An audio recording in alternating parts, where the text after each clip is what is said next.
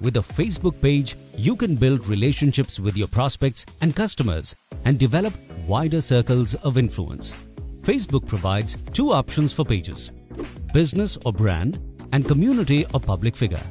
The business or brand option offers the largest range of functionality, including a map, check-ins, and ratings and reviews.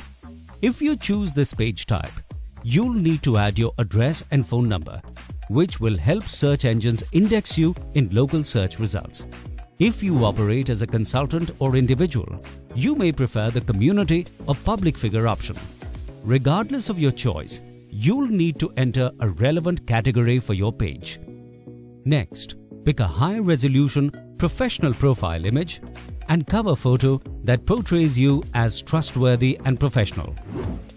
When writing your About section, keep in mind that the first 140 characters are visible in search engine results, so put the most important information first.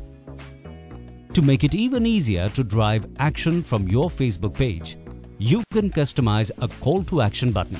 For example, if you'd like for your prospects to reach out by phone, select Call Now and add the relevant information.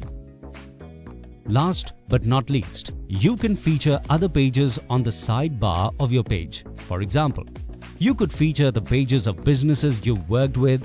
Simply like the page, then navigate to Settings and add it to Featured Likes.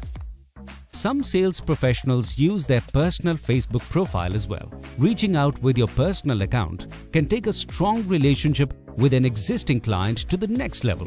Just be sure you're aware of the risks. Be vigilant about the types of content you are sharing and engaging with.